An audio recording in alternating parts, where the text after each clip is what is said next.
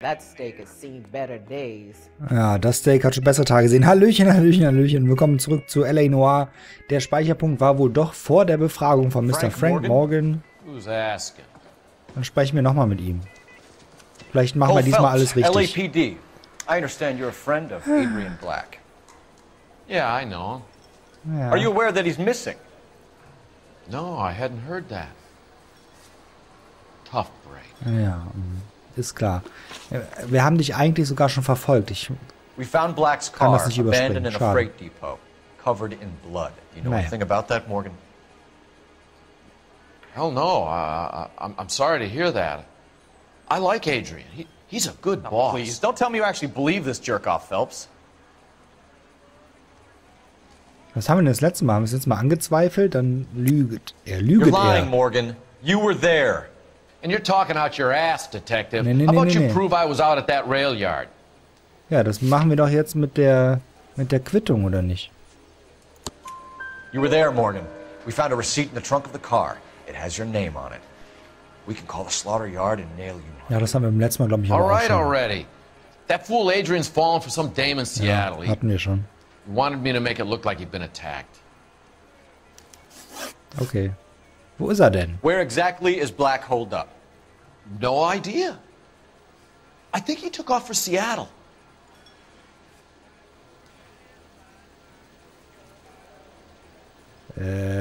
Ja. Das war die Wahrheit?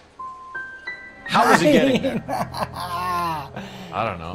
Maybe a Das Greyhound? war schon ein paar Tage You her. guys ought to go try Stimmt. the terminal Ja, on Sunset. ja, genau. Ich erinnere mich.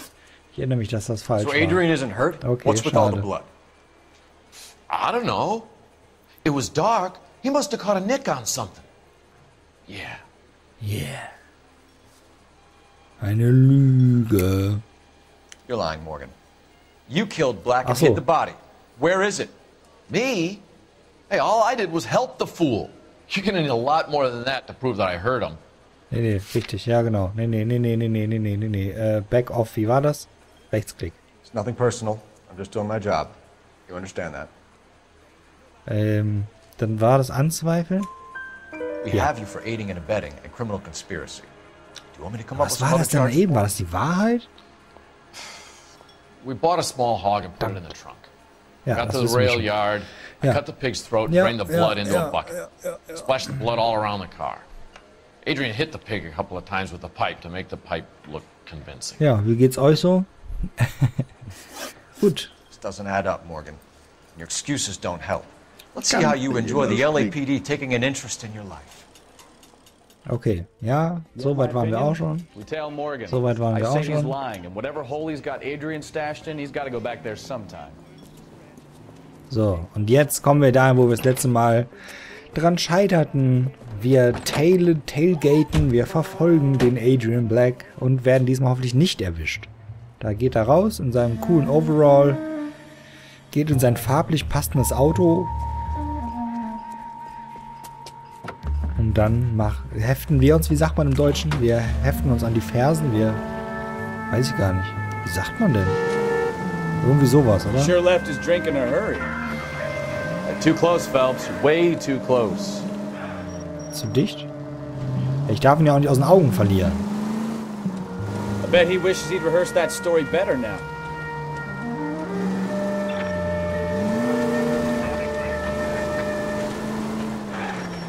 Der fährt aber auch seltsam. Dann fährt er wieder total langsam. Dann fährt er schnell. Dann hält er an der grünen Ampel. Dann fahren wir über eine rote. Es blinkt schon. Ist alles okay. Wir sind nur ein ganz normales Auto. Ein ganz normaler Fahrer. Wir fahren hier ganz normal. Ganz normal. Fahren wir hier lang. Vor allem, dass ihm das dann nicht seltsam vorkommt, dass wir anhalten. So mitten auf der Straße. Da würde ich ja eher denken, huch. You've got a pretty funny idea of what keeping a low profile means, Phelps. Ja, so, ich mache sowas nicht so häufig. Die Frauen, denen ich nachstelle, die fahren kein Auto. Die gehen alle zu Fuß. So, jetzt halten wir einfach mal hier einen halben Kilometer hinter ihm. Ist er um die Ecke gefahren.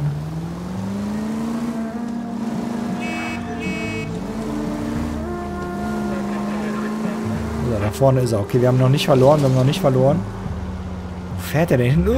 Hoffentlich nicht nach Seattle. Ich weiß gar nicht, ist Seattle weit von Los Angeles? Ich habe keine Ahnung von amerikanischer Geografie. Tut mir leid.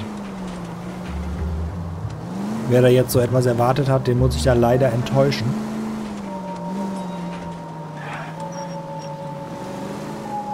Lalalala. Du könntest aber schneller fahren. Where are you taking us, Mr. Morgan? Ja, das würde ich auch gerne wissen. Fahr doch mal schneller, die Polizei ist... Dame.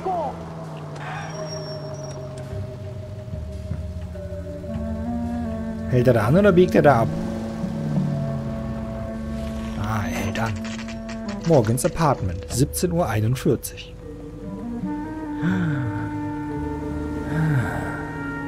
Da gibt's Best Deals in seinem Apartment.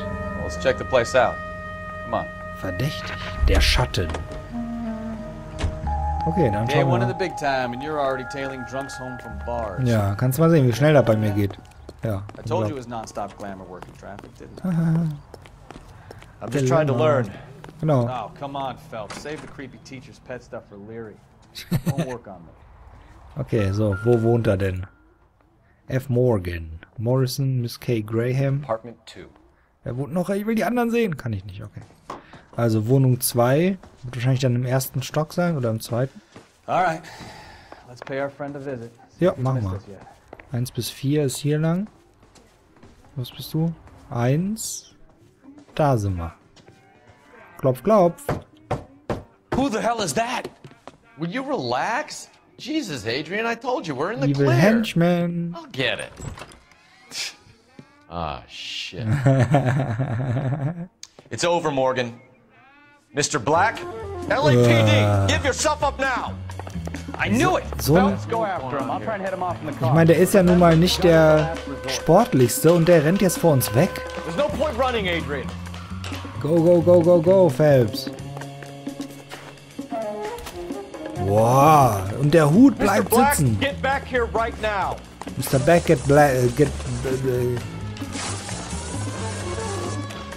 Wo ist er? Wo ist er? Wo ist er? Da. It's over, Adrian. Stop right there, Adrian. So, jetzt haben wir ihn. Why not just come clean with her, Black? Why the melodrama? I thought it would be easier. No, it just got a whole lot harder. Adrian Black, you're under arrest for conspiracy and fraud. We'll see what the DA has to say about wasting police resources on a wild goose chase like this. You're gonna lose your wife, lose your job, and probably end up in the big house. I hope she was worth it, Adrian. Ja. Das hoffen wir alle für ihn. Aber vielleicht war es ja die Knallerfrau schlechthin, die es wert war. Dass er alles aufs Spiel setzt und verliert. Some case, huh? Adrian, what an idiot. You got an arrest and a clearance in your first case, and in fine style, too. Well done, detective. Efficient investigation technique, good public presence. Ja. You keep that up and you learn from Bukowski here, you could go a long way in this department. Yippie. Captain Gordon Leary. Unser Captain auf diesem Schiff.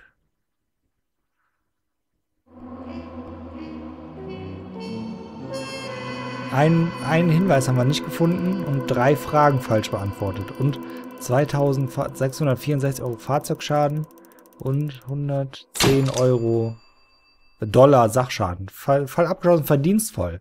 Frank Morgan hätte bei härterer Befragung mehr bei Adrian Black ausgesagt. Ja, ich habe ihn falsch eingeschätzt. Es tut mir leid.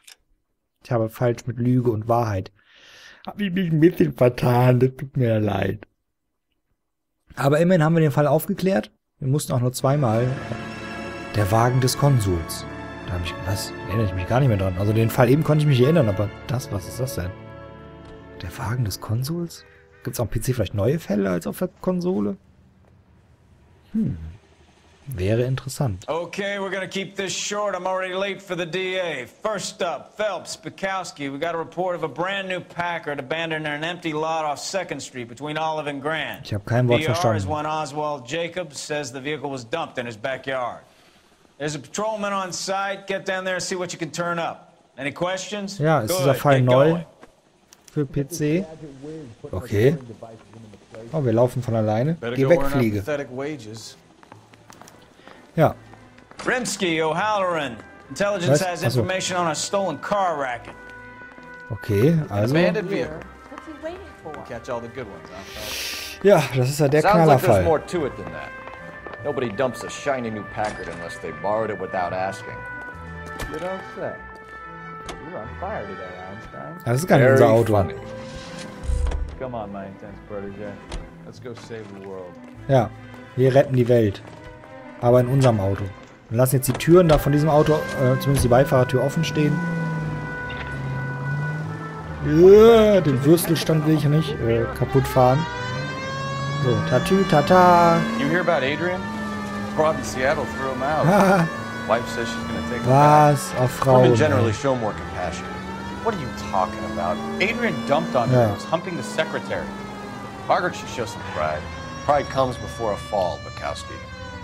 Talking from experience. Hätte man das nicht mit Hochmut kommt vor den Fall übersetzen können? So, was ist denn hier los? Warum fahren wir so langsam? Hallo? Fahr schneller. Okay, geht nicht. Jakobs Hinterhof. 14 Uhr. Oder Jacobs Hinterhof.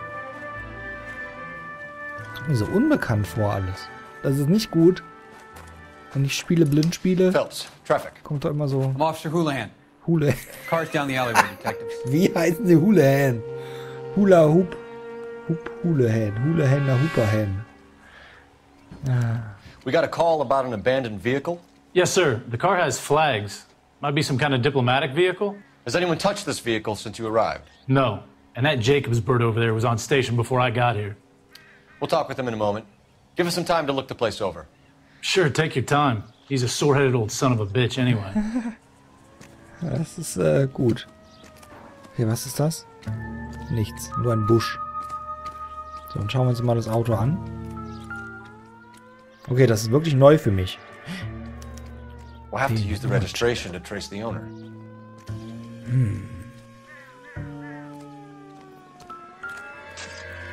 Hey, keine Fotos bitte. Bin heute nicht in Stimmung.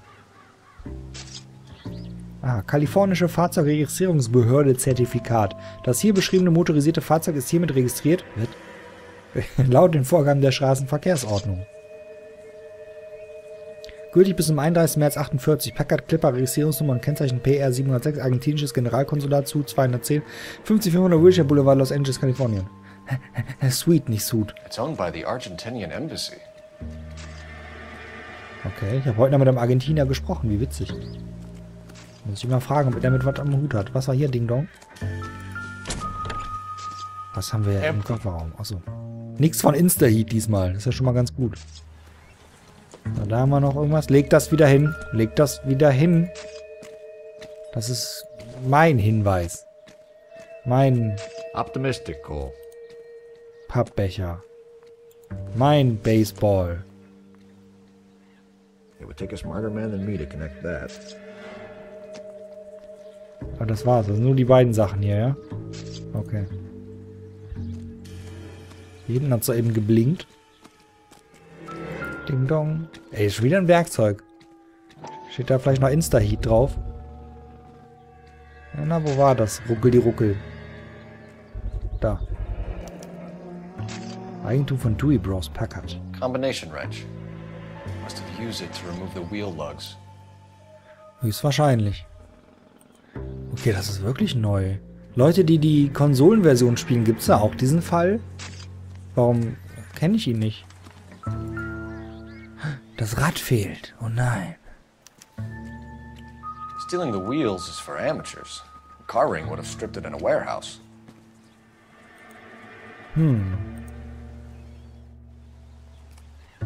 Du bist immer noch da beim Baseball. Ja, guck du dir mal in Ruhe den Baseball an. Jetzt hier was im Busch. Huch. Upsala. Da ist eine Dame. Bum, bum, bum. Achso, kann ich hier schon mal anrufen? Und nach irgendwas fragen? Ich weiß gerade nicht nach was, aber... Hallo? Cole Phelps, badge 1247. 1247, yo. What up? How can I help, Detective? Oh. Die Dame schon Could you run the wieder. name Dewey Brothers? Possibly a dealership or car mechanics workshop. One moment. Dewey Brothers Packard Dealership, 629 Figueroa Street. Vielen Dank. Got it. Got it. Thank you. Okay, aber die Musik läuft noch. Sprich, es gibt ja auch immer noch Hinweise. Ein umgestürztes Dreirad. Ist der Täter damit entkommen? Nee, sonst wäre es ja nicht mehr da. Mülleimer ist auch nix. Dem alten Mann will ich noch nicht reden. Vielleicht in dem Mülleimer irgendwas? Da war was. Eine Flasche. Diese verdächtigen Ding-Ding-machenden Flaschen. Aber diese Flasche ist sehr relevant, Cole. Die andere ist noch viel relevanter. Nicht wahr, meine lieben Freunde, die sich schon über die Flaschen nicht aufgeregt, aber amüsiert haben, dass ich die Flaschen angucke?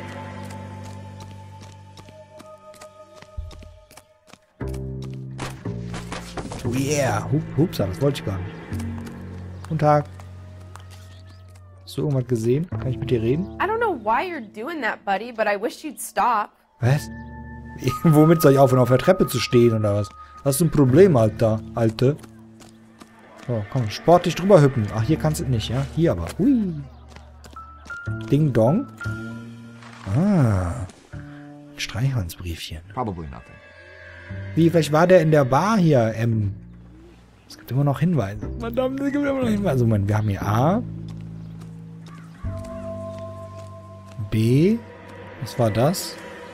C war das. D war das.